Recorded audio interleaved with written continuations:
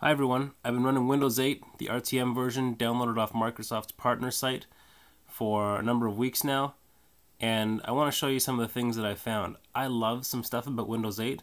I love the speed of it, it's super fast. I love the storage spaces, I love the data deduplication, I love the auto mounting of ISO images, I love the fact that it hides drives that are not in a ready state so that you can't click on them accidentally. But what I can't stand is by default, when you load videos, pictures, PDFs, they load in the Metro app. And the Metro app is orders of magnitude slower than the normal app. And it makes all of Windows seem like it's going on a crawl. So let me show you what it looks like here. If I'm going to open up this Rumble in the air-conditioned auditorium, this is the debate between Jon Stewart and Bill O'Reilly.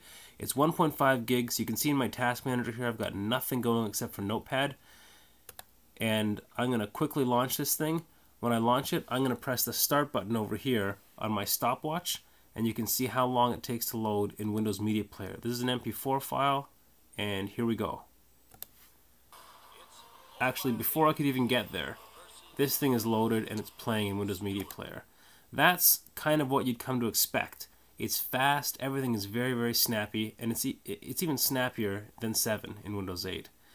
Now, if I decide to load it in the Metro app, look what happens. I'm going to go ahead and play. I'm going to hit start. And there's my stopwatch going, where's my video? And why is it that this is the default action? Every time I load a video in Windows, it does this unless I change it. So there we go. I was a little late on the stop, but it was about 10 seconds for that video to load, which is absolute madness. Here's another shot at it. This here is Microsoft's own video. This is Anders Bring, the brilliant C# inventor, and he's introducing TypeScript here, Microsoft's new typed JavaScript. And this video is 125 megs. It's a WMV, so I'm going to load it first in Windows Media Player. Hi everyone. And again, before I can even technical fellow in the developer division of Microsoft, and before I can even get over there to hit start on my stopwatch, it's playing. But now let's try the Metro app. I'm just going to double click this. And again, why am I waiting here? What is Metro doing that's taking so long? As soon as it starts up here, I'll press stop.